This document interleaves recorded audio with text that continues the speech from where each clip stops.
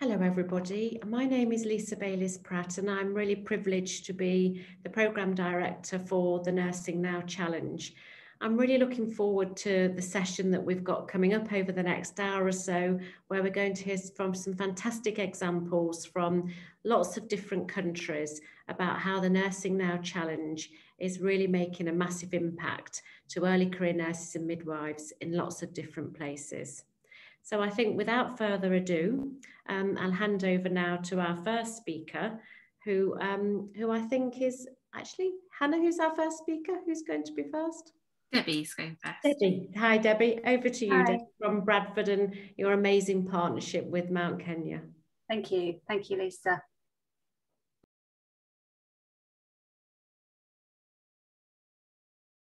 Okay, so our leadership programme is one that's in partnership. It's Bradford District Care Trust in England, and we work with Mount Kenya University. My colleague Elizabeth will be coming in a moment with her slides. And this Nursing Now Challenge gave us an opportunity to develop a bespoke leadership programme for our senior student nurses, but also our early career registrants in the form of an International Junior Nurse Fellowship.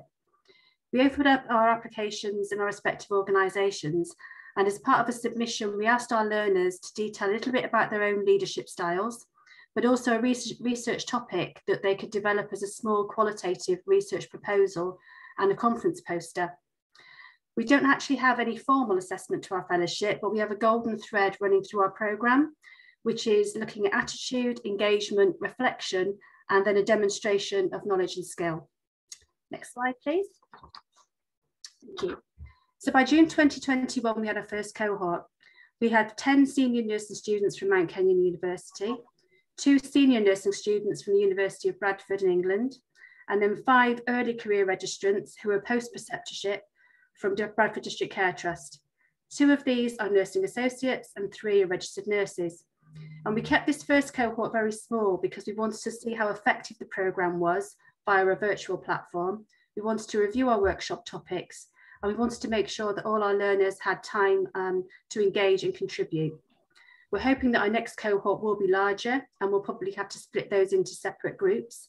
And for Bradford District Care Trust, this will be a standard post-preceptorship offer moving forward in terms of our recruitment and retention pace. Next slide, please. Thank you. So we launched our 12-month programme in July 2021 with a cross-cultural event. And as you can see from the following 2 slides, we have designated workshops each month, which are delivered on a virtual platform with Bradford and Kenyan students coming together to learn, share and discuss. We started with a 2-day workshop looking at how we use search engines, critique research and format a research proposal. And then we've moved through workshops around the state of the words nursing profiles to consider similarities, differences and challenges in our respective countries. We've also had an overview of the history of research up to the present day, and then 2 workshops on engaging leadership. Next slide, please. Thank you. In the new year, we moved on to look at resilience, anxiety and grief management. And then last month, we had a session from Elizabeth around academic writing for publication. For the remainder of our programme, we've got exciting workshops around facilitating learning in others, and then how our learners can contribute to growing their leadership skills as an alumni. Tomorrow, we've got a great day that we're really looking forward to, where our participants will be sharing their completed research proposals and working together on critiquing poster presentations to enable them to start to develop their own. Next slide, please. Thank you. This slide is a memory shot of one of our leadership workshops, which really ignited our learners in terms of reflecting on their own leadership styles and the styles of others, and how this can impact on outcomes. We looked at self as a leader, styles of leadership, and then managing organisational change and resilience. Next slide, please. So one key piece of learning that's followed a workshop with our Bradford Staff and Therapy Service was around resilience, stress management and anxiety. It was a safe space where learners were offered the opportunity to share personal circumstances, experiences and coping strategies. However, this session did bring up some very personal struggles, especially with our Kenyan learners, who shared a lot about personal grief and bereavement. So for future cohorts, we will be building in a robust post-workshop offer to enable ongoing support where needed. I'll hand across to Elizabeth now. Thank you so much, Debbie. Next slide. So we have our student and our senior nursing staff do their research, and the slide here.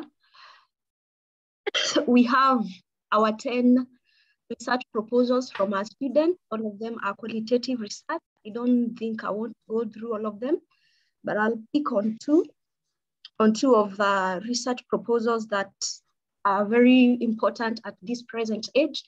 One of them is exploring the gap, the theory to practice gap, since when we allowed our learners to tell us what issues they've been going through, they all mentioned that they have issues implementing what they've learned in class in practice. So I'm so happy that one of the students is carrying out that research. The other one was on transition issues. We noted that not many nurses who graduate retained in nursing. So most of them tried to move out of nursing, maybe because of challenges. And one of the issues was transition challenges, where as a nursing student, you have lecturers who mentor you, but after that, when you go for your internship or your preceptorship, you're not able to cope. So at least we have one of the students or one of the participants doing that research. Next slide, please. So this is the Bradford group also, a very interesting research topic. We also wanted to look at community health nursing. So we have Joanne Hadaka looking at community health, what community health nurses can do to prevent pressure ulcer in the community. And also we have Penny looking at mental health nurse, the memory assessment process. So at least we have a mix of research issues that are very important at this present age. And we hope that tomorrow, once they go through the module on publication and also disseminating research, we'll be able to disseminate these in the future webinars. Next slide, please.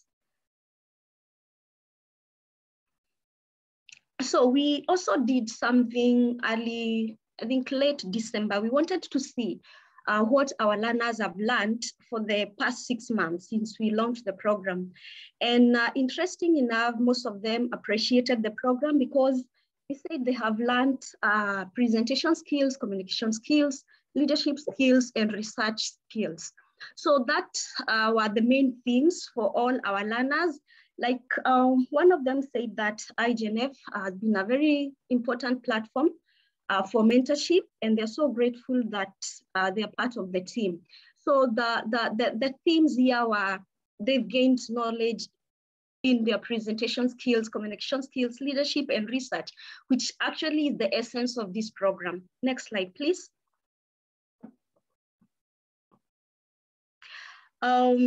We also had one of our participants, that is Paul, present his proposal with the Bradford District Fraternity. And to him, we are so proud because he's already even done his data collection and he's doing his write-up. So we feel so happy because when we started, we didn't know how to go about it. Even for them, they say they didn't know how to go about research. And everyone was like, oh, research, leadership, it's for those people with a lot of experience. But at least right now, when we see them showcasing their skills and their work, what they've done, we feel so proud. And we hope we'll also do this come July as we graduate our first cohort. Next slide, please.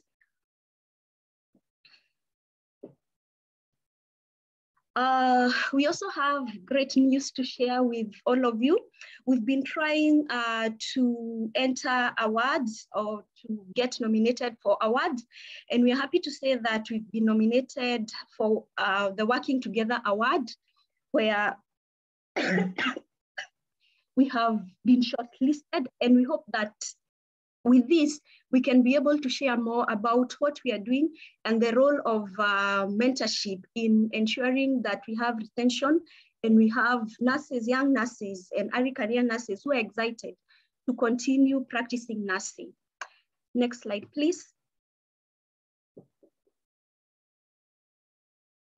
So apart from what we've been doing for the International Junior Nurse Fellowship, we've actually onboarded our learners and many more on the Vigo mentoring platform, where we've given them an opportunity to share or to share their experiences and also learn from other nurses at global platform. So this one, we've not done so much, but we are still continuing working to see how we can support other nurses, other early career nurses, including MKU alumni and Bradford district care nurses, come together and share their experiences as nurses. And we hope this will also kick off well. Next slide. So as at IJNF, we empower nurses to flourish. So this is our motto, and flourish is an acronym that we like sharing for any presentation or for any webinar or any where we are able to share about our motto.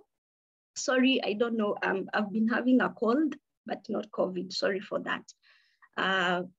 So for our motto, Flourish, F stands for foundation. So we believe that the program is a foundation. It's a basis we are giving to all our early career nurses and our student nurses so that they can harness their skills in leadership.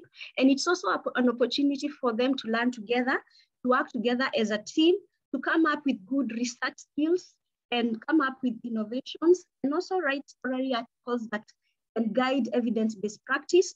And we are not just doing it for leadership or research alone. We're saying it's a holistic thing. So as much as we empower our early career nurses in research, in leadership, we also hope that we can empower them to overcome issues that they may encounter in their practice, and we can empower them to continue working as nurses and to love nursing, and to also encourage other people to continue working as nurses without fear of intimidation, without fear of feeling inferior, believing that together we can do great things. Next slide. So I think that is all. Thank you so much. Wow, thank you so much, Debbie and Elizabeth. It always gives me goosebumps. I think this amazing collaboration between the two organisations and the two nursing communities is just so phenomenally powerful. So yeah, I've got some questions later on, but one for you to have a think about perhaps, and for others on the audience is, are you seeing any benefits around retention of early career nurses because of this? Because one of the things that every employer says to me when we try and get people to engage in the Nursing Now Challenge as employers is, oh, we're desperate, we need to keep more of our nurses and midwives. So really keen to see if you're seeing any of those benefits yet, but just amazing work, and always joyous to hear you talk about it. So thank you so much for everything you do. So we're now going to Italy, which is really novel and wonderful to do so. Another really enjoyable thing about being with this global network, we can go all over the world in an hour or so, which is wonderful. So we're going now to Dr. Rosanna Zeccola, who is going to tell us about what's going on in Italy. So over to you. Yes, hello, thank you very much. And first of all, I'm very proud to be here today. Thank you for inviting me to this webinar session. I am proud to be here, and I am very proud also to represent my organization.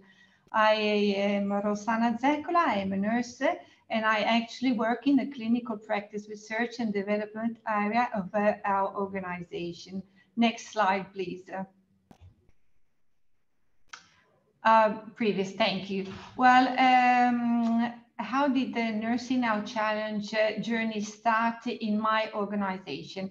ISST Settelaghi set the Nursing Now Challenge back in 2019 with the aim of offering young nurses and midwives under 35 an opportunity to be part of a great global movement to develop their professional roles and leadership skills.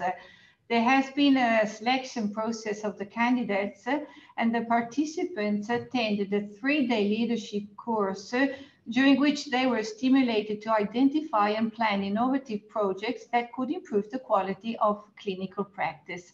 Next slide, please. These innovative projects, some of them have been presented during a public event that my organization organized to celebrate 2020 year of nurse and midwife. Next slide, please. These are some of the projects, the innovative projects that have been presented by the candidates. And so just for an example, I want to read some of them just to show how innovative they are. For example, we have the first one is how to improve adherence to treatment in adolescents with new HIV infections. The aim of this project was to identify the barriers and implement key approaches and interventions. Then we have another project concerning intensive care. So a look is worth 1,000 words. The aim of this project was to develop and implement an unrestricted procedure in order to alleviate stress and anxiety of patients' family. Another project, Callback, using the Fund for Prevention and Reduction of Post-Chemotherapy side effects in the pediatric population of the Hematology Day Hospital. The aim of this project is to provide education and support to the families, evaluation of their stress and anxiety, reassurance to the patients related cancer care, as well as customer satisfaction. Next slide, please. Okay, then we have a project regarding our human milk banking. In our organization, we have a human milk bank.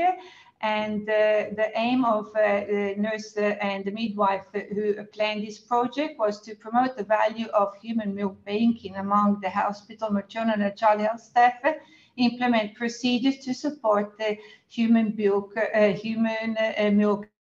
bank system. Then we have another project concerning breastfeeding. 3 midwives worked on this project, protecting, promoting and supporting breastfeeding in facilities, providing maternity and newborn service. The aims of the 3 midwives was to facilitate staff training with the knowledge and skills necessary to support breastfeeding, and also have a written breastfeeding policy to be communicated to the healthcare staff. Another project, interesting, innovative, Think Healthily, a prevention model of perinatal depression. The aim is to implement a facility midwives training on the Thinking Positive manual of the World Health Organization. Next slide, please. Just to give you an idea of other 3 projects, helping patients reduce preoperative anxiety in their surgery. With this project, a nurse's aim was to become attuned to signs of patients' anxiety and implement effective strategies to help patients manage this emotional response. Then scientific evidence in midwifery to support the management of low-risk clinics fully managed by midwives. The aim of this project is to provide midwives opportunity to acquire knowledge and skills to be an active part of evidence-based care. Last example of project that I'll show you, using ultrasound in nursing practice, examine the potential use and benefits of ultrasound to improve nursing practice. And there are the participants involved in the Nursing Now Challenge who presented very interesting projects, but due to the time, I didn't want to present them all. Next slide, please. Well, we did have limited implementation of the projects due to the COVID restriction. Our region, Lombardy, has been strongly involved in the COVID pandemic. But the good aspect of the Nursing Now Challenge is that these projects have demonstrated the practical application of what the participants have learned from leadership programs. Next slide, please. So how are we going to overcome the Nursing Now Challenge programs in our organization? Well, we want to catch up with the participants, the previous participants.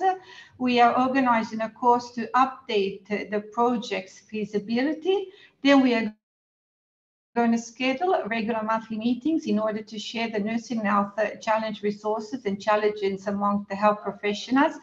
We are foreseeing to enroll other health professionals in the Nursing Now Challenge journey because very many innovative projects are coming up involving our healthcare professionals. And then we want to share regular updates about the progress of Nursing Now Challenge programs in ISST Settelagi. Next slide, please. What is the experience gained through the Nursing Now Challenge? The participants through the training experience gained through Nursing Now Challenge event has allowed them to gain a greater awareness of their professional and personal resources in order to understand their role as professional. They really felt the responsibility to implement initiatives that can promote the improvement of health and global health care. And they believe that the moment of training and inflection that have characterized this experience have been crucial to achieving this objective. Next slide, please. Through the experience, the participants had the opportunity to acquire new competences, knowledges, and skills which have inspired them to be protagonists in their own working environment, have motivated them to propose new innovative projects aimed at improving the quality of care, and encouraged them to engage and work in synergy with other health professionals to achieve their goals. Next and last slide, please. So what is the best practice and lessons learned from this Nursing Now Challenge journey? First of all, that it's important to keep the focus on training, that nurses and midwives are indeed important agents of change. We have to try trying, because who said can't? Someone is always doing something. Someone else said that it was impossible. Then we have two statements from Florence Nightingale. Never let us consider ourselves finished nurses. We must be learning all of our lives. And I think that the feelings should, oh, sorry, I can't read it. I'll have to read it on my note. It's very written small. I think one's feelings waste themselves in words. They ought to all be distilled into actions which bring results. So what we really learned, thanks to is that evidence-based projects allow healthcare professionals working within an interdisciplinary team to identify, issue, and implement best practice interventions that can result in true improvements in patients' care. A last consideration, I would like to underline that in our organization, in the research area where I work, there is a continuous research and use of guides, live guides, to establish standard operating procedures to implement evidence-based and best practice in patients' care. Thank you for your kind attention. Oh, Rosanna, thank you so much. What a superb presentation. And your English is fantastic. I wish my Italian was a fraction bit as good as that, but just whenever you want. but we are looking to be much more diverse with our languages too, and we're going to work on how we have webinars in different languages, so we might be calling on you, Rosanna, in the future to do an Italian one for us. But I mean, that was fantastic. And you know, the fact that these early career nurses and midwives are continuing that evidence-based journey, we've fed them so much wonderful information and taught them so many things as undergraduates, then sometimes they go into practice and they don't get the chance to continue that journey. So what you're doing, I think, is phenomenal, applying it to the evidence-based research projects. And I think Aisha, my lovely colleague Aisha, popped it in the box.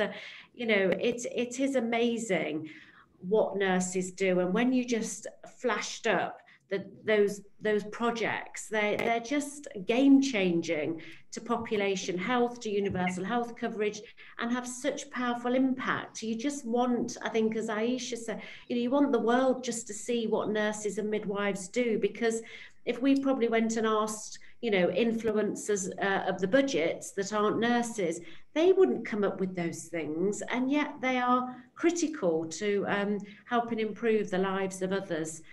So thank you so much, Rosanna, and I love the Florence Nightingale quotes. And a question maybe for you to think about for later, and I just sit here pondering, do you think we could have done better if we hadn't have had COVID? Or do you think COVID has turbocharged the Nursing Now Challenge? Because I just struggle to think how much more we would have done without COVID, even though COVID has been so awful and frustrating and tiring and all those horrible things. But it's almost in spite of COVID, it feels to me that this whole initiative has almost flourished as a byproduct of it, perhaps. But again, one for you to, I wonder, give some thought to, and I'd really be keen to get your feedback on that when we do the Q&A. Thanks again, Rosanna. It's really, really wonderful. Thank you. Thank you. And thank you even to all my colleagues that worked on this project as well.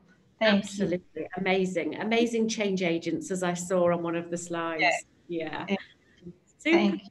So we're now going to another amazingly influential nurse that I've known for some while, which is our lovely Judy Caniola, who actually has been leading the a Nursing Now Challenge Fellowship Programme. And Judy is no less than a chair of the Centre for Nursing and Midwifery at the University of Global Health Equity. So Judy, over to you. Thank you so much, Professor Lisa.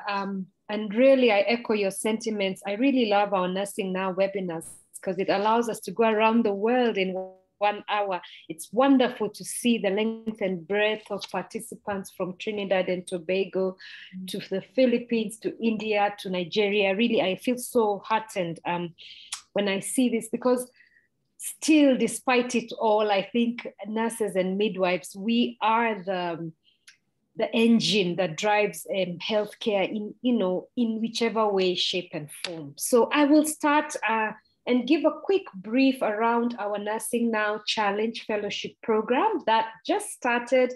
I feel so privileged and honored to just be able to deliver this program through my university here in Rwanda, and really to contribute a little bit to the strengthening of the nursing and midwifery workforce, which, as you allude to correctly, Professor Lisa, in this time of COVID and I think beyond, is so sorely needed. So we are calling this program Emerging Nurses Leadership Program, and it's being delivered by UGHE, which is my university, the University of Global Health Equity. And UGHE really is a little bit, I think, giving you why the difference will come is that we're really looking at the delivery of health sciences education differently from the traditional one that has been looking at issues of equity and social justice that, if you really take time and read through, have brought us many times to a lot of the weaknesses we face now. And we're looking at really just shifting away from that and really being able to impact, because we understand some of the historical injustices, the inequities that we all face, et cetera, that have led to I want to say a deficit in the way we teach the health professions. And then, of course, Ubora. Ubora is a Swahili word that means good. This is the institute, Ubora Institute in Ghana, that really focuses on quality improvement. So together, Ubora and UGHE, we are delivering this Nursing Now Challenge Leadership Program. We have participants from 6 countries in Africa, who are Ghana, Sierra Leone, Somaliland, Tanzania, Uganda, and Zambia, and 2 from Asia, who are Bangladesh and Nepal. And for me, already, this is just like, to me, a testament of success that we are cross-pollinating and fertilizing across the different regions of the world. The program structured very quickly. It's in 6 parts over 9 months. We have part 1, which is looking at the Nursing Leadership Foundational Concepts. We already did this 5 days. It was synchronous online. Then right now, we're actually doing the QI, the Quality Improvement Foundational Concept. And this is done 2 days a week on Monday and Friday, bi-weekly 120 minutes. Again, it's online, synchronous, and then they also have group discussions. Then we'll move on to the leadership application and quality improvement proficiency. So sort of just building up from the foundation and moving up. This will happen for 5 days in May. Then again, adding on the bit on the QI proficiency over 7 weeks from June to July. And then they will have 4 weeks where they're going to actually implement their projects, doing independent work with support from coaches in August through to September. And then in September, we're sort of going to have our graduation where we are saying we are presenting to the world the nursing and midwifery leaders. So that's sort of just quick snapshot of the structure of our program. The content is quite straightforward, if I may say. We have nursing leadership content and QI content. And under nursing leadership, we have 3 modules spread out where we are looking first at leading self. For me, it's important, particularly here in Africa, I think, where nurses often feel subservient and have been placed through various historical, colonial, racist reasons that, patriarchal, even nurses are sort of handmaidens to the doctor. You're a nurse, you're a woman, so you're subservient to a man, you're less clever. We come through a history of colonialism, which puts our African countries and even countries in Asia in a position of always being recipients and really being seen as we can't think for ourselves, we can't do for ourselves. So for me, a lot of the content under leading self is really just breaking a lot of those things and looking at authentic leadership and helping the students to understand that they lead wherever they are. Module 2 is looking at leading change, and then module 3 going out and looking at leading systems, which often nurses feel that, well, can I really make a difference? And we are telling them, yes, you can, from the personal through to the system level. And then the QI modules are looking at the science of improvement, quality management, measurement for improvement, testing and implementing changes, and then at the end, presenting. And you can see that these are harmonious in terms of when you look at testing and implementing changes from the leadership perspective, we're already telling them as nurses, you must know that you're going to lead change, particularly in this volatile, unpredictable world that we currently live in. When we look at, for example, presenting their project data, it's really looking at self, it's looking at systems. And so the two of them are actually working in tandem.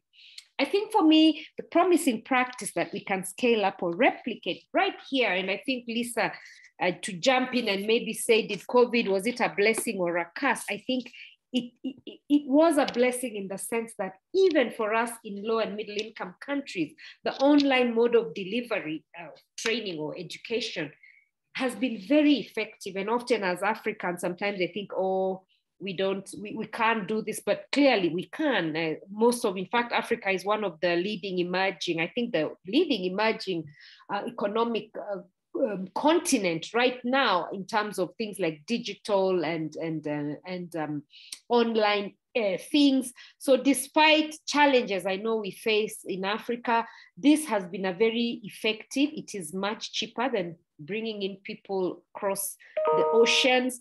It allows for that multi-country transcontinental participation. Actually, it was really great to see the Bangladesh students, really speaking with the Somaliland, for example, and understanding and sharing. So for me, I think this online mode of delivery really is something we should work on to strengthen, replicate, and scale up, particularly across the countries, not so much nationally within the borders of each country, but when we look at a model of saying, can we teach nurses across the world? Yes, we can. Some of the lessons we've learned, the use of 2 institutions who are experts, sorry, this is really a typo, in their field, allows for the best from both worlds. So sort of UGHE from the academic bent, and then Ubora with its real focus on the science of QI, allows the students to get the best. This multi-country LMIC involvement to me, I always say we are more similar than we are different. And the problems in nursing and midwifery across the world, I think, are the same. The solutions are context specific.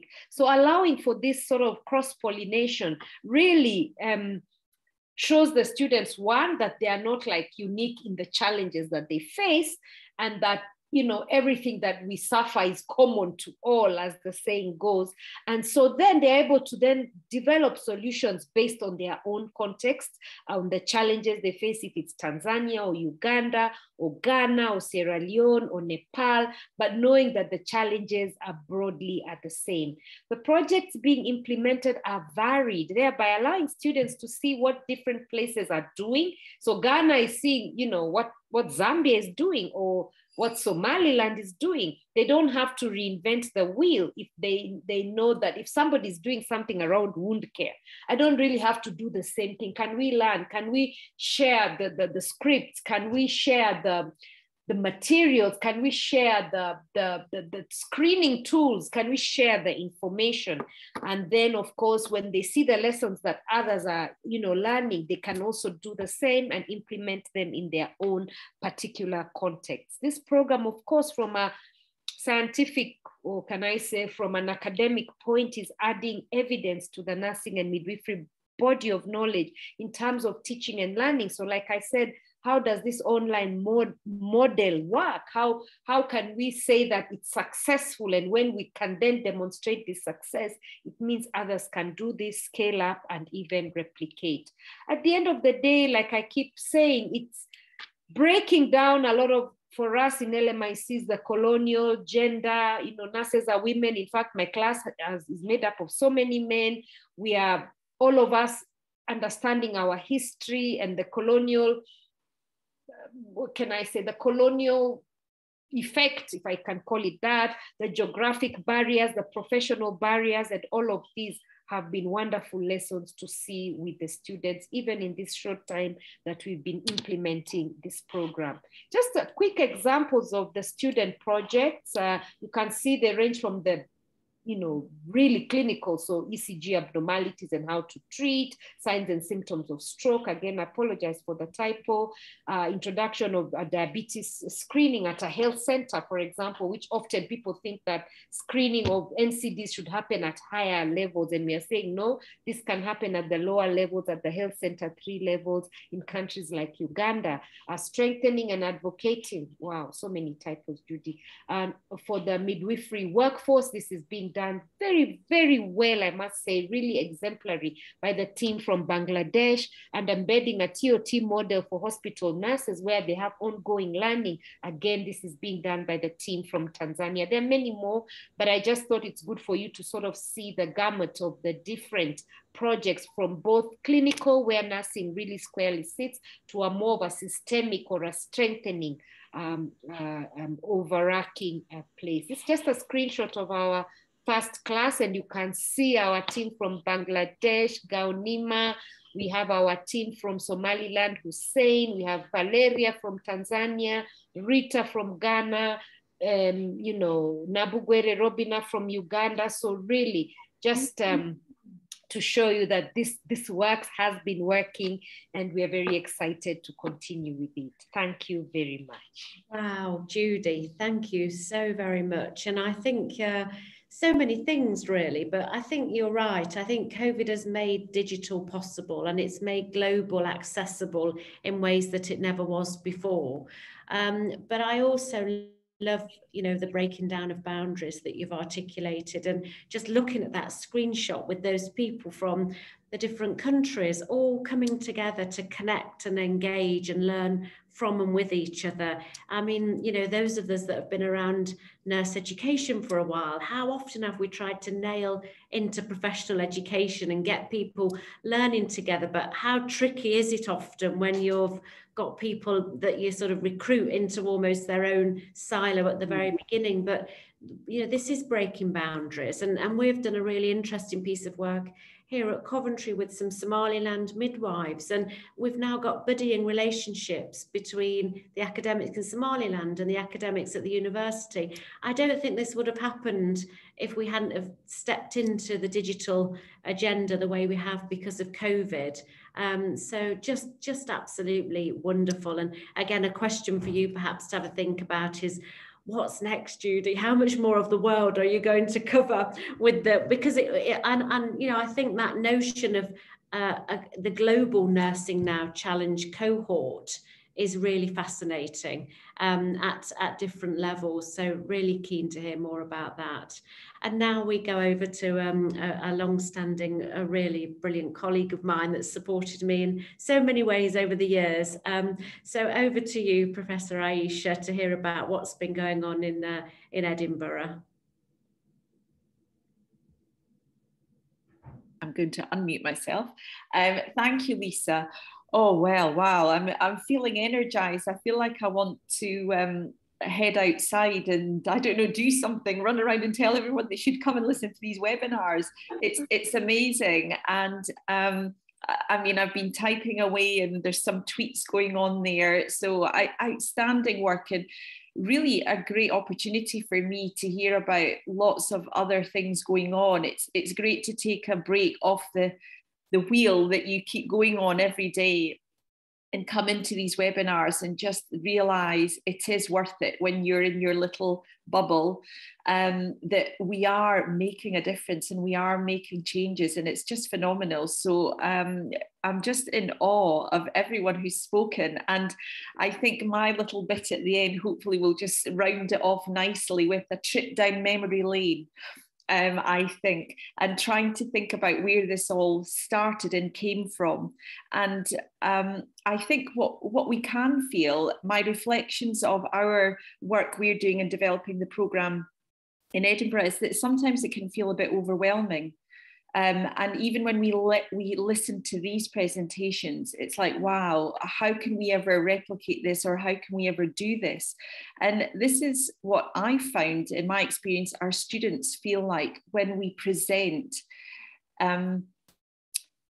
permission to nurses and to our student nurses and say, okay, this is what you can do, this is what is possible.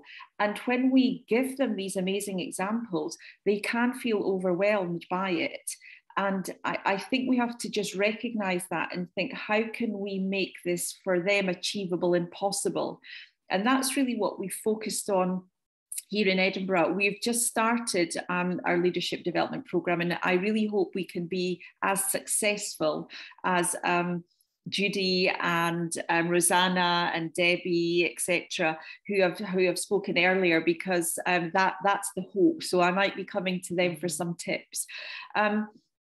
Here at Edinburgh, similarly, we're a university, and we were so pleased when we were able to join the Nursing Now Challenge, because I know Lisa and I, who've worked together for a few years now, where we could really see that in a way, it was too late to wait till these nurses were out there in practice. We had to get these individuals early and get them straight away as soon as they were coming into the educational setting, and try and, from that point, explore and open the world of what nursing could possibly be and what their role was in it. So, and I'm lucky that we were able to build on a lot of the resources. And I think for anybody who's dialing in today, I think one of the key messages that I really want to put out there is that there is a lot of resources and support that already exists. You don't have to start from scratch. And I know Judy was just saying that we're not replicating, we can utilize resources. And there is some things already there, and that's what we're trying to do. So if we can move to the next slide, I just wanted to let you know and give you, mine is a very brief overview, and please get in touch with me and ask me in the Q&A about detail, but it's just a bit of an overview. And I see us having experienced a step change in nursing, and probably for two reasons. One was the Nursing Now campaign. I'm doing a little plug for that Hannah and Lisa and I worked on, and many of you who are in the call, I know Elizabeth's in today, etc. But also the pandemic. And I think you're right, Lisa. I think that has had a catalytic effect, as much as we thought it might not do that. And I think we now have a new generation of nurses, and I've put a little picture in there of this generation who came with us to Geneva to the World Health Assembly. Lisa and I were lucky enough to be there with Tedros, and for me, that's what I hope our contribution will be, to support the next generation of nurses. And I think the Nursing Now Challenge offers that opportunity for employers, for people in education, people in practice who really want to give them that lift and lift them up. So in Edinburgh, we are currently looking at our programmes, largely our undergraduate programme and our postgraduate top programme. So students coming in for the first time from school largely, and we also have a new programme which is a graduate entry into nursing, a 2-year programme. And then we have those coming back to do their masters. For us in Edinburgh, that's largely an international cohort. So those are the programmes that we've been looking at the minute, and seeing if we can map across all our programmes this idea of leadership development, but not a standalone, which is, I think, what we've kind of done before. We've just kind of had a course and we've just popped it in somewhere, and then we've talked about it in isolation. And in Edinburgh, we've used the Nursing Now campaign really as the hub and the core text, but it's a case study actually. And from that, we've built outwards into our programmes. So we're mapping across undergraduate programme year 1 to 4. We have a 4-year programme. And then in our master's programme, we have a whole course that is focused on leadership, but specifically around political leadership and influencing. So hopefully quite high level, but again, I think we need to get nurses early in their career to help them understand how they can lead themselves to influence and operate at that strategic level. So currently, we have in our first year, we have a course that is named What is Nursing? And that used to very traditionally be, tell us about Florence and tell us about what you think nursing is. And it was all very traditional. And what we've done is really turned that on its head and really thought about the new generation. What does that look like now? Nurses leading services, leading in so many different ways and settings. And we've used case studies from the campaign and the campaign itself. So that resource already exists in the final report and the legacy, which is the Nursing Now Challenge. So the students get to undertake some reading, and we use some of Nigel Crisp's papers and some of Jill White's papers and some of Barbara Stilwell's papers that were produced as a preamble to the Nursing Now campaign and during it, for them to engage with the debate that is going on globally around nursing, so they understand what is happening with their profession. So whilst this is about leading yourself, it's about leading yourself as part of this bigger movement of nurses. And we're building on that momentum that was gained from the Nightingale Challenge. So we do that, and it's really interesting. It's a couple of hours session. It's a 1-hour direct lecture, and then there's pre and post work going on. And I get them to critique and challenge what they think about nursing, and challenge what society thinks, and our health ministers, our governments, the public, and how we can change that perception. And what's very interesting, the feedback that I receive constantly after doing this course, I should have put some of the quotes in, is that these are first year, so they've been in for 1 semester, so a few months. They said, I didn't realize this is what nursing could be. And that, I think, is a very key message for us to hear. So we really need to take a look at what society thinks nurses are and what we think nurses are. And when I hear all these stories today, this is what we need to get out there. This is what young people need to understand, and more mature people. We want lots of people coming into nursing with many skills. This is what we need. They are the new generation, the new nursing. So we do that in year 1, and then we're building that integrated into the curriculum all the way through. And currently, it sounds a bit odd. I've done year 1 and year 4, and I now need to work out what's going in the middle. So, but it's a work in progress. I'm more than happy to talk about what we do with that and share the resources, etc. But they do exist. And then where we've really put a lot of effort in is to our master's programme. And currently on that programme, we have a cohort of 43. The majority are from China, are from the UK, Indonesia, the Philippines, Taiwan, Saudi Arabia, America this year. And we don't have any from Canada. Usually we do. Other areas in Europe, sometimes Turkey, Greece, Italy. We have students from across the globe. And that is a whole programme looking at developing your political leadership with the idea of influencing global health policy. So it runs for 10 weeks, the programme, and consists of lectures and then tutorials following the lectures, so we can really delve down.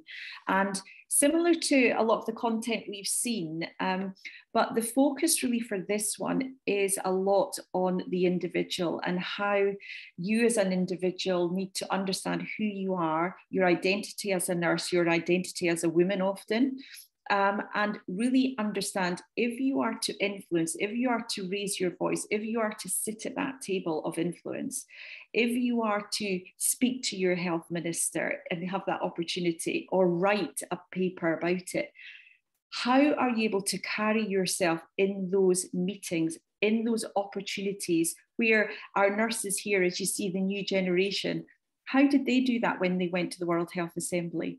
How did they go up to their minister and tell them the value and their worth? So we have to do a lot of, I guess, support, development. And this is not just going to happen in 10 weeks. This is a whole cultural shift, a paradigm shift that needs to happen in education with our curricula. If we can just move on to the next slide. Yeah, and I'm going to kind of just bring that to where we are now. So these are two hugely influential people that are really probably part of the reason we're here today, Nigel and Sheila, and they were the game changers. And the legacy that we are seeing is the Nursing Now Challenge, but also the legacy we're seeing is all the work that you are doing. So in the leadership program we run, we actually have what's called virtual internships, where I identify different organizations. So it's the World Health Organization, ICN, it's Workforce, Human Resources for Health, and non-nurses as well. People who hold positions of influence across the stakeholder group, and they come in and they discuss it with the students. And last week we had a colleague in, and their homework before the session was, here is the World Health Organization strategy document with the recommendations made at the last WHA. Imagine yourself as the chief nurse for your country.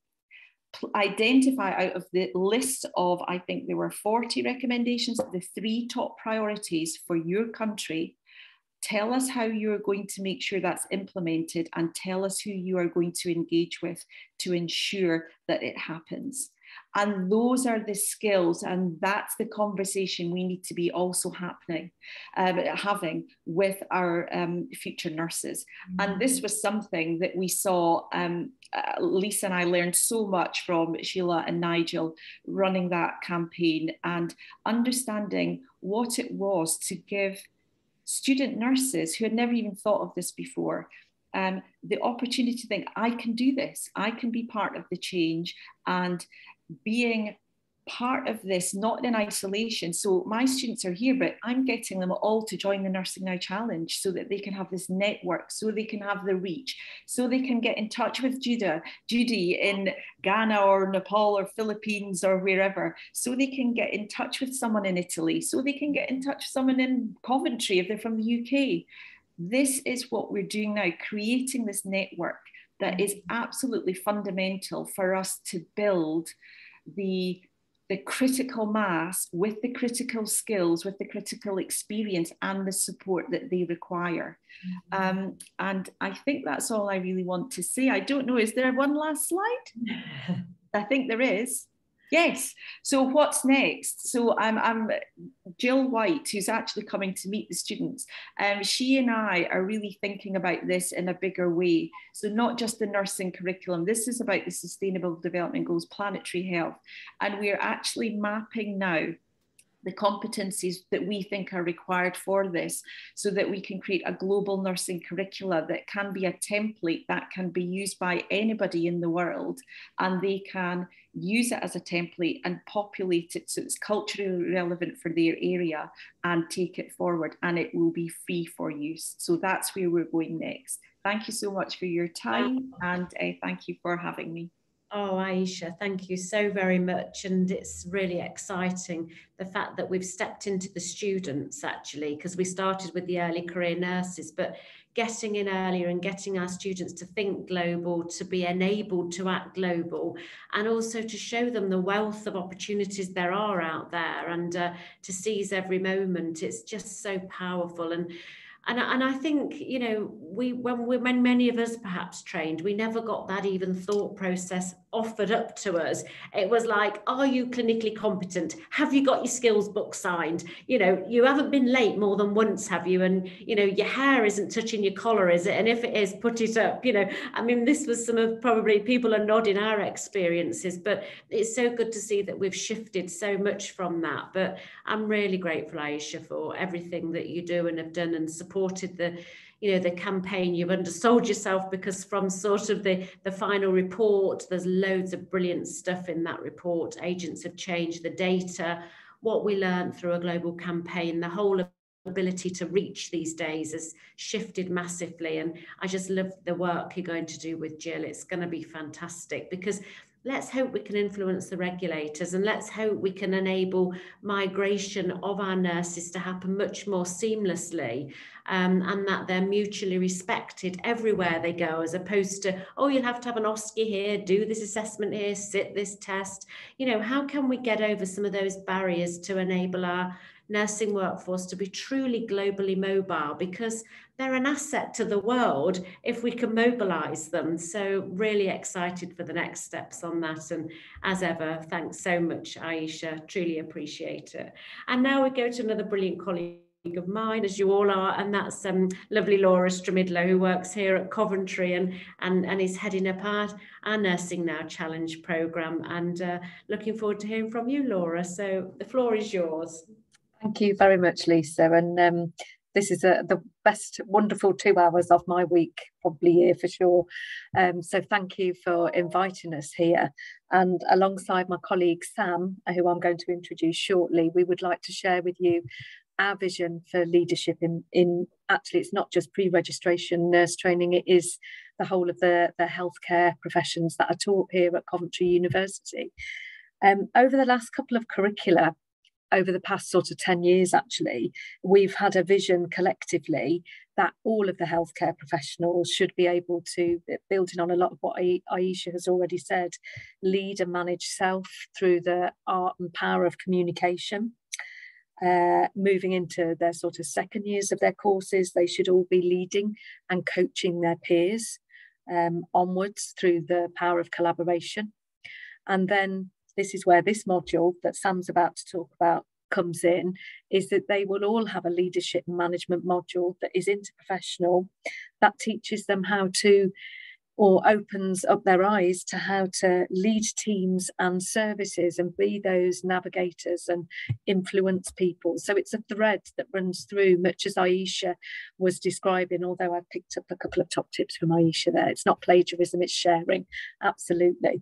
So obviously, we all have to embed our professional standards, and our Nursing Midwifery Council has a whole platform now on sort of leadership and management and how nurses of the 21st century need to move on in that sphere.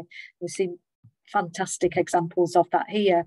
Obviously, the WHO global strategic direction needed to be key and brought in for all of the healthcare professions. And of course, for nursing, the Nursing Now campaign, but that's not to say that we can't share that with other professions, and again almost up the ante with the power of nursing to work interprofessionally so that everybody values nurses everywhere. And I'm now going to hand over to my colleague Sam, who, as you can see, is an OT, and very proud to stand with her today. Thank you, Sam. Thank you, Laura, and thank you everybody for letting me join you. Some really inspirational speakers, and I'm certainly taking a lot from today as well. And there's a couple of things that really stood out to me, and I think hopefully by looking at the course that we offer at Coventry for our final year students allows that thinking to continue. One thing that stands out is Judy mentioned that we're more similar than we are different. And I think that's a real key point across this interprofessional leadership module. So can I have the next slide, please? So ours is a cross-speciality module. It's our first year of running it this academic year, so the new design, new module. And so far, we've had all branches of nursing join us, including our nurses that are based on our Scarborough campus. We currently have occupational therapy students and physiotherapy students as well, having covered the module. And then next year, we will also include colleagues and students from paramedics and paramedic science, dietetics and midwifery students as well. So far, if I can have the next slide, we're looking, we've had around 600 students on the module. We expect that to at least double next year. And then we've got our final third year of running the module. We'll have hopefully by then all of our health professional students from across our final year undergraduate courses, including apprentices as well on the module. So the numbers blow my mind a little bit, thinking about where we will be in sort of 3 years' time. I'm not going to go into any great depth. You can see the learning outcomes here. It's the module very much at its heart. It's about bringing leadership and management behaviours and skills across our health professionals. It's giving our students opportunity to think about how they can be involved in quality improvement from day dot. They don't have to wait to be in a leadership role in a certain band or a certain grade of staff, that they have skills and abilities to take with them from their undergraduate learning through to practice. We've got a very exciting part of the module where we use a simulated environment to develop leadership and management skills. And I'll talk about that in a little bit more detail in a little while. And throughout it, we're asking students to critically reflect on their own sort of leadership and management issues that they've experienced whilst out in clinical placement, and their working environments as well. Many of our students work as well alongside their studies. So it's bringing in all of that into their learning from the module. Next slide, please. The module's delivered, it's a web-based module, it's completely online. And it's taught over 7 weeks with an expectation for students to do pre-seminar work in preparation and post-seminar work in which they reflect on what they've learned that week. And you can see from the content, we cover not only sort of leadership theories, we look at strategic planning, starting to think about policy, power, politics, all those things that influence our practice as healthcare professionals. We look at change theory and quality improvement. We've already talked in some of the sessions about, encouraging our newly qualified staff to be agents of change. And that's a real key theme throughout the module. We talk about very real day-to-day things that impact our practice as well. Things like risk management, whistleblowing. We learnt an awful lot locally and within the UK from the Staffordshire inquiry. We take a lot of that learning to encourage our students to be aware of that from the start of their careers. We look at the application of communication skills, things like delegation, working with conflict. So all very clear skills development throughout the module. Next slide, please. But we also have a few aspects to the module that I am going to talk about in a little bit more detail that we're really proud of as well, which we think adds to that. And I think from hearing some of the speakers today, if you don't mind, I might be in touch with you to ask you if you wouldn't mind us interviewing you. So in our module, to support the materials, we've developed some of our own materials. We wanted it to be very inspirational and very aspirational for our students. And by doing that, we've interviewed a number of colleagues from all professional groups. So we've tried to be representative, not only from across the nursing disciplines, but also within allied health professionals, and from all grades of staff as well. So from our newly qualified practitioners through to, you know, directors and, you know, leads in their professions, and asked about their experiences and asked them to share their experiences of leadership and management throughout their careers so far, to support the materials that we're providing throughout the module. We've tried to create materials that are good to look at and are intriguing, and students want to watch and use and read and take their reading further. And we've done that by using things like Adobe Sparks. And also we've created a reflection section.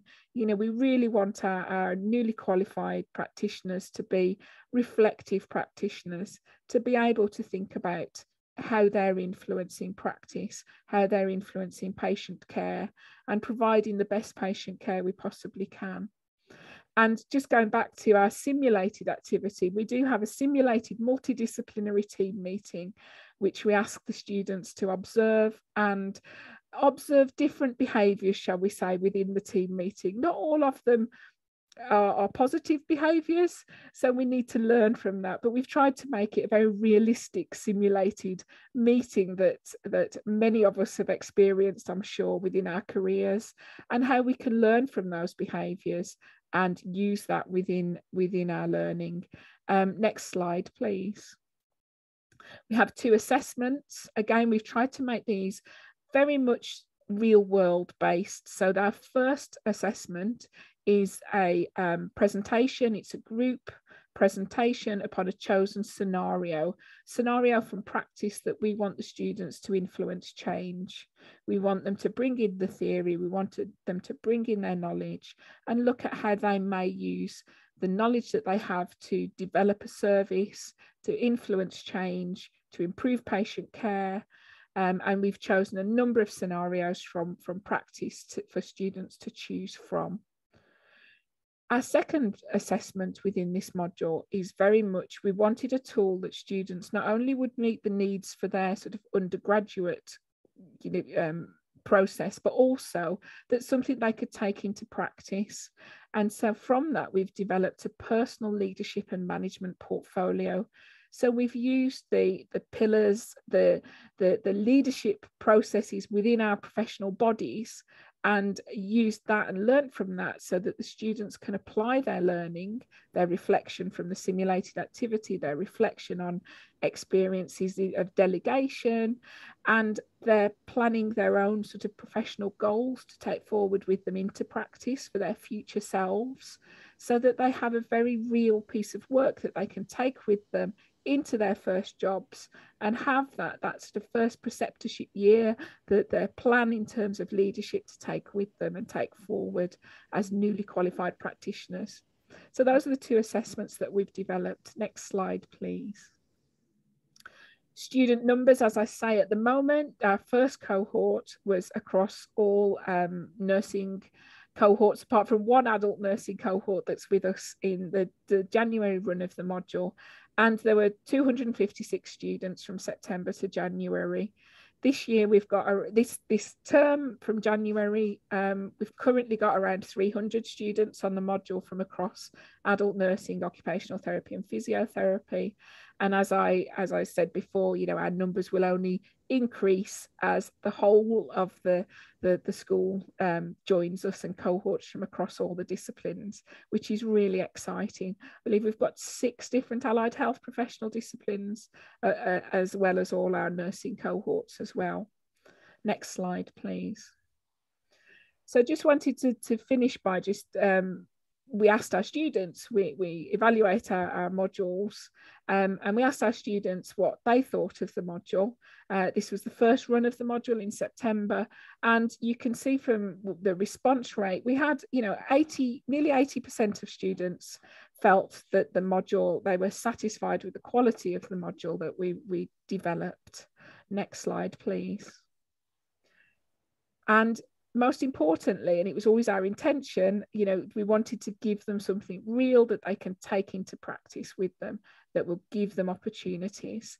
And again, we were really, really pleased to see that, again, you know, 80% of students felt that the module had provided me with opportunities to apply what they'd learnt in practice.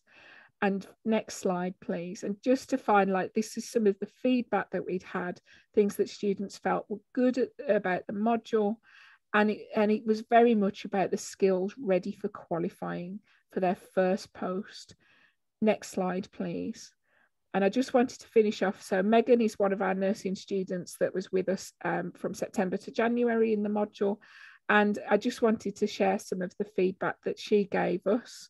And I'll just read it from the slide if I may.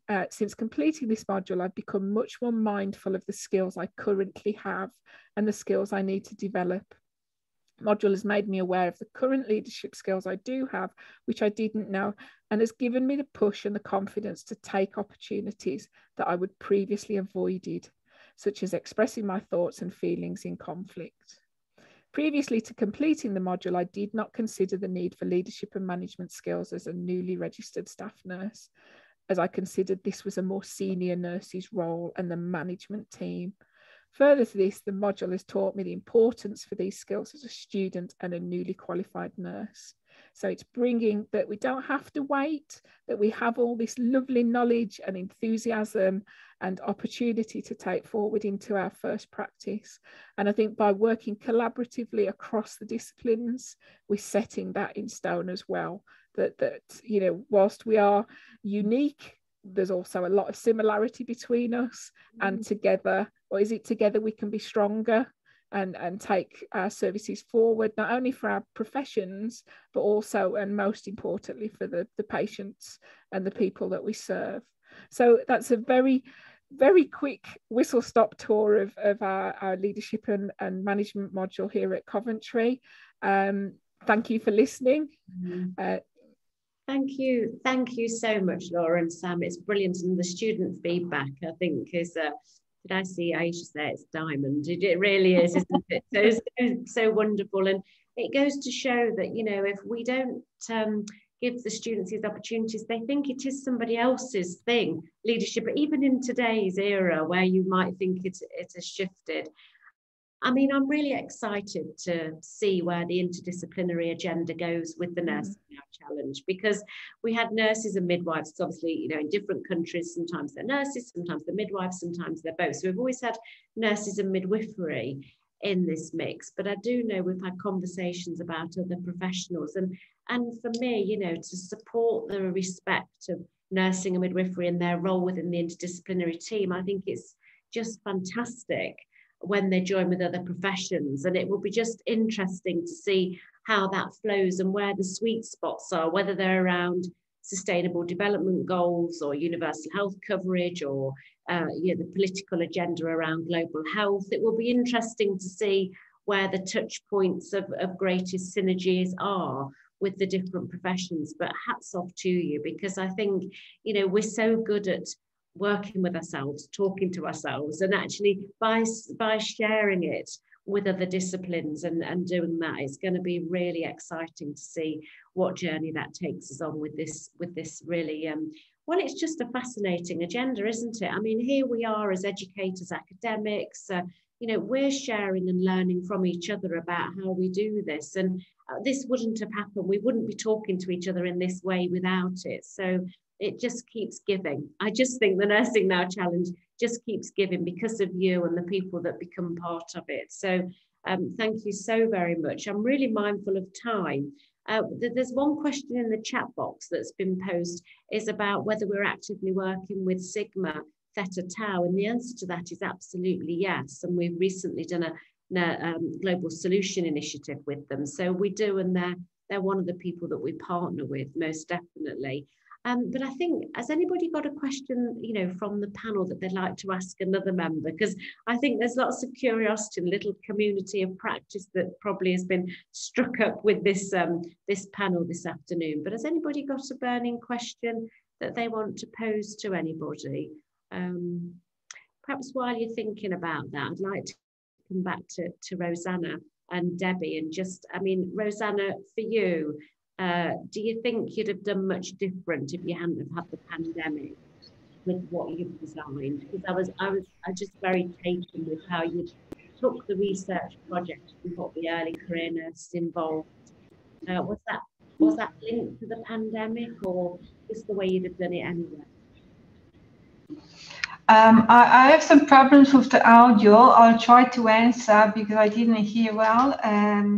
I think that the pandemic, COVID pandemic, gave, unfortunately, but luckily, an opportunity for the health professionals to be visible. So we gained visibility that we do deserve. But in our organization, we have a nurse director, Dottoressa Tomasin, Rita Patrizia Tomasin, that she is really focused on providing the best care for the patients. So she is strongly focused on helping the healthcare professionals provide the best of care and improve their satisfaction. This is the reason for why we have a research area, and we are always searching for guidelines and best practice, because then we transform best practice in these guidelines in operating procedures. And we work together along with closely with the staff.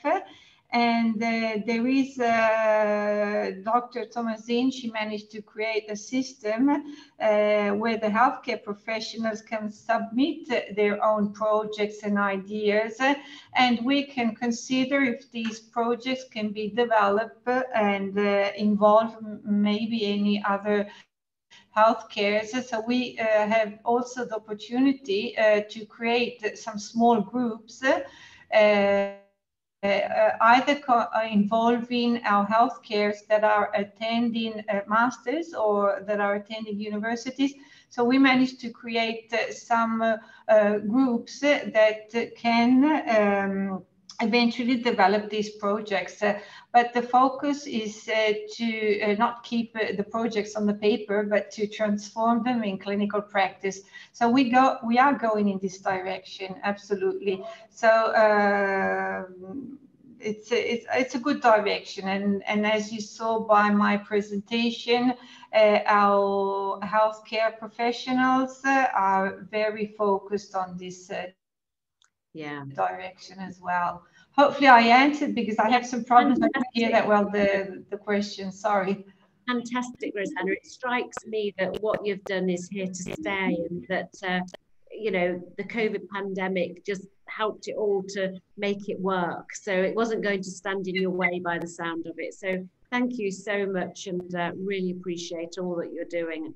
Look forward to touching base with you again soon. And Debbie and Elizabeth, so my question was around retention. I mean, it's a really hard one, isn't it? But have you measured anything, or had any plans to, in terms of whether what you're doing is helping to keep your nurses with you for longer as part of this program?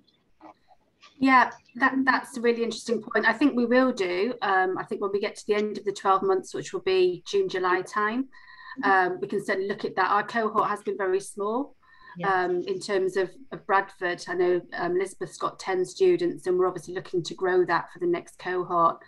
I think it has shown its worth, because we started off with 17 learners that were very passive, who would sit there and not speak very much, and now they're absolutely engaged. You know, they've written qualitative research proposals. They're going to be presenting them to us tomorrow. They're going to be presenting conference style posters in June. It's just amazing to see them flourish. It's just been, like I said in the chat, it's probably been the most joyous thing I've ever been involved with in terms of my nursing career, just watching the progression of these learners throughout the fellowship. So certainly from Bradford's perspective, we will offer it as a post-preceptorship offer now, which hopefully will help with our recruitment and retention, and build those numbers up. Well, I mean, why wouldn't you want to come and work there as a newly qualified? You know, never mind keeping what you've got, but surely attracting others would be another would be another win, I would imagine. Aisha, is your hand up? Yeah, just 2 points in actual, well, 1 point, and then it was just picking up on what Debbie and you were just saying. So, because this is why we do need to work together, because this point about why wouldn't you work at Bradford, because that's offering you this amazing opportunity. If that's the first time they hear about that type of thing, it might sound a bit alien. But if we're already doing this work in the universities and working with our local boards or trusts, then it becomes, they're looking for you. They're looking for you offering this. So that was the first thing, which I mean, I think it's great what you're doing there. But someone in the chat actually asked a question and I answered it not with the response, but I noticed it then disappeared. So it was, I didn't want that person to think it wasn't answered. So it was a question about how many of the projects are aligning to, I think it's the governments or the policies of the bigger picture, you know, they're aligning to national strategy or policies. I just answered that was a really good question and a really good point to make, but I don't know if anybody wants to answer that. Yeah, I mean, one of the things for me, and you know, Lord Crisp was absolutely instrumental in all of this, and for sure, absolutely wouldn't be doing it without his global approach to health and his passion and his drive to start this off.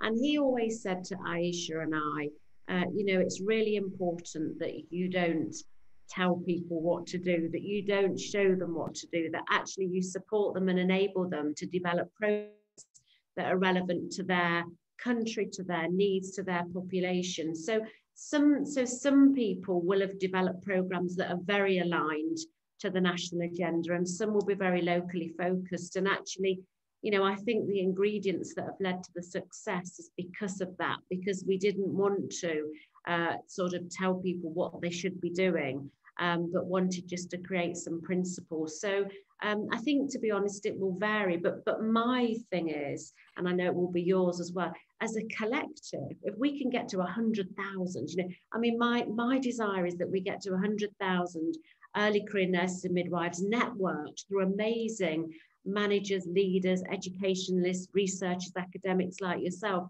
What a force for that then is to pitch up to and to influence serious decision makers, to the policy makers, to front up, you know, to the WHO, etc., etc.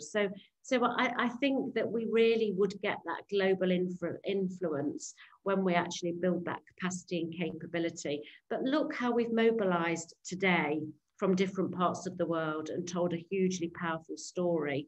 And we've done that without, you know, huge problems. Imagine amplifying that again and again and again around some serious issues that we want to drive forward in the future. And I think that's where we're heading, you know, to be a force to be reckoned with, and a source of support for the next generation to, you know, to really be able to influence positively the care that they deliver. So that's where we are on that one. I've also just got one more question that's popped in, and it's from somebody called Meredith, who has said, bravo, thank you, Meredith, to us all. How about Emergency Nurse Association at the local to global level? Count on me, please. So thanks, Meredith, absolutely will do. And then an anonymous attendee has asked, how are we, NNC, monitoring the longer term impact of these programs? Well, our impact guru sits with Aisha up in my left-hand corner, because she's the one that is the real expert around this. I mean, I think, you know, we've talked a lot, Aisha, haven't we, with the Nursing Now, you know, about how do you measure impact, how do you measure outcome, what about input, and we're certainly on the journey that. But for me, it's not just about the numbers, it's about the storytelling, it's about the coming together, it's about the soft benefits of having a community that generally is aligned to the same goals. And I think our impact is by continuing to be live, by having contemporary issues on the table, by continuing to recruit and learn from and with each other. So that's where I see the impact being at the moment. And you know, when people turn around and say, I don't want to join this community because there's nothing in it for me, or we've exhausted all of the knowledge exchange, you know, we've done this, and we start repeating ourselves, then I guess it will be the time to question whether we're making a difference or not. But my feeling is that we've got a long way to go, actually. We've got a lot to do together, and we're a source of support for each other. I mean, it really does make my day to spend time, you know, working on this, because it's just so enlightening. So, I think that's where I am on Impact. I don't know, Aisha, do you want to add anything?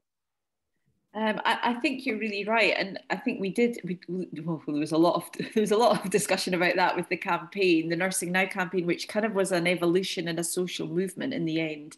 But I think probably there are people who do want to evaluate, and I think impact is something we see at the very end of a journey, you know, and can be 10 years, 20 years, and I think that's useful to understand, you know, outcomes, outputs and impact.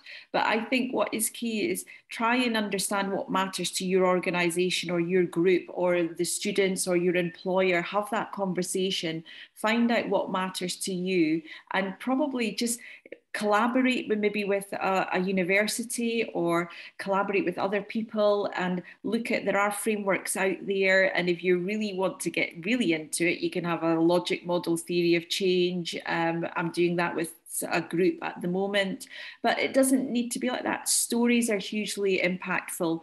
Ask people what their story was, what was the difference they made, what was the difference. Let's hear the story from the patients, the families, from the service providers. I mean, you can do that quite easily with very little resource, because I know a lot of organisations and people don't have time to put in these big evaluations, and sometimes they don't really work that well. So they cause more problems. By the time you've set it all up, everything's over. So you know, just try and make it, understand what's meaningful, and, you know, collect some of that data. If you need support and help, contact the Nursing Now Challenge. They can put you in touch with different people. There are resources out there. There are people who would be able to help you. But yeah, it is something that we are mindful of. And I mean, I think, as Lisa said, there's a long way to go, but an important point made. Yeah.